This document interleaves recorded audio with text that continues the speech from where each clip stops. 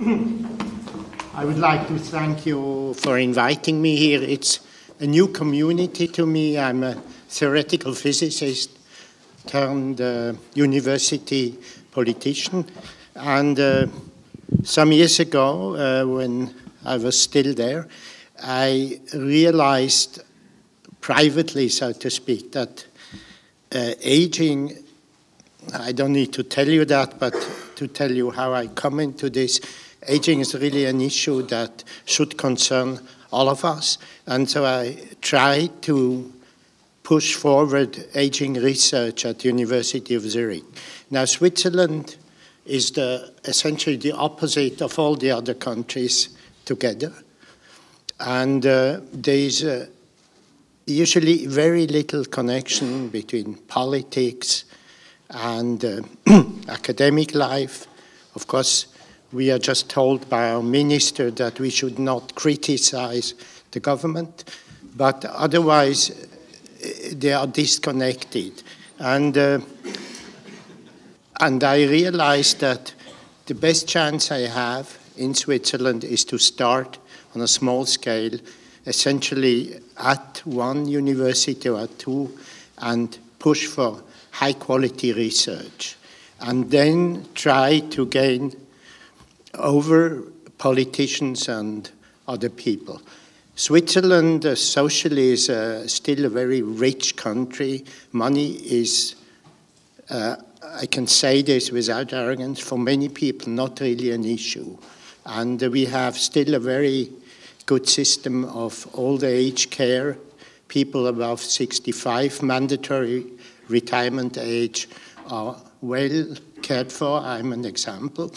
And so the time bomb that clicks in aging is coming much later. So I think, given also the relatively loose financial regulation, the way for Switzerland is to do high quality research, connect to the rest of the world. And this is what I'm going to talk to you in a few minutes. So the beginning of our work in Zurich was gerontology. In Zurich, it's the Faculty of Humanities. And then we didn't have geriatrics. So that was one of the first things we could do, establish this department. And so what did we do? The first thing is what we call University Priority Program, which is 2 million francs per year for about 12 years, which you can connect all departments in a university that work on a similar topic. The second thing is a gerontology center, which is older, which is transdisciplinary, which connects hospitals of the city to the university. We are attempting to get WHO collaboration center status next year. We have a digital initiative at the university that we pick out age-related issues. We have a large international network on artificial intelligence data taking with new and high-quality data. And there is a Swiss, and this I'd like to mention, Swiss aging platform. Now, this is not like we have seen just before or about Britain. This is essentially a club of philosophers talking about the issues of aging. And we haven't yet made the transition to bringing this really into the conscience of politicians. On the geriatric side, we have established a network of universities and hospitals, and this, I think, was a major step for us, but of course this is happening elsewhere too. And we have one of the largest health longevity-related projects. Let me quickly show you a few slides. So this first thing I told you, the university program on dynamic aging, is a collaboration of all involved departments of people and topics that we try to cross. We have a workspace where people meet, discuss their different issues, and possibly find solutions, find collaborations.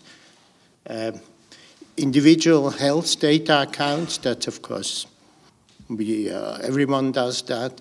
We have, of course, the benefit of high funding, and we can really look at data in many details. We follow a sort of a business model where individual people can keep their own data, and the researchers make their theories or their model of investigation available, and the people themselves can apply it or not. This should solve some of the privacy problems.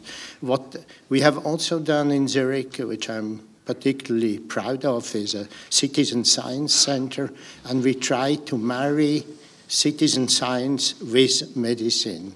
And this, I think, is a big step forward in keeping personalized data confidential and also gaining the acceptance of people. We have I talked quickly about this semantic analytics center, a big international collaboration with various countries, and we hope soon to include King's here. We do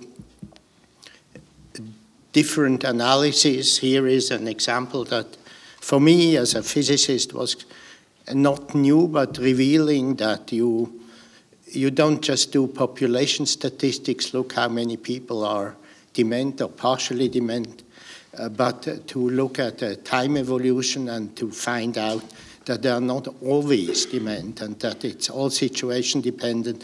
And using modern devices, you can use this to really target the issues. The next thing is this network I was talking about between hospitals and the university. This is the geriatric network, might not be the best name. And again, this was a big issue in Zurich, to combine hospitals and universities to work together, and there's still arguments how to do it best, but it has led to a large project called Do Health, which is for Swiss proportions large. It's about a 20 million project over the last 5 years with 2,000 people from many countries that collects all data, looks at multi-morbidity factors, looks at everyone above 70, so you don't take out one small slice of the population. This was possible because of our excellent infrastructure. And the objectives, of course, are the usual ones: better care for less money. To show you how complicated this is a slide not from me. I would never show that. But people in the medical profession are obviously, for them it's easy to read anything and that sort. Okay, let me show what my vision was 5 years ago or 10 years ago for the future, and it still is. We had envisaged a Zurich House of Health and Activity, and based on the 2 pillars I showed you, geriatrics and gerontology, but then involving everyone who is concerned with aging issues, like in politics, the life sciences, metabolistic research, medicine, engineering, law, economy. Economy is important. In Switzerland, you have retirement age at 65. And of course, this is a stupidity. But to get it over with is a major task. So issues like this, to involve the community, like we have seen before in the Israeli example, we also do that.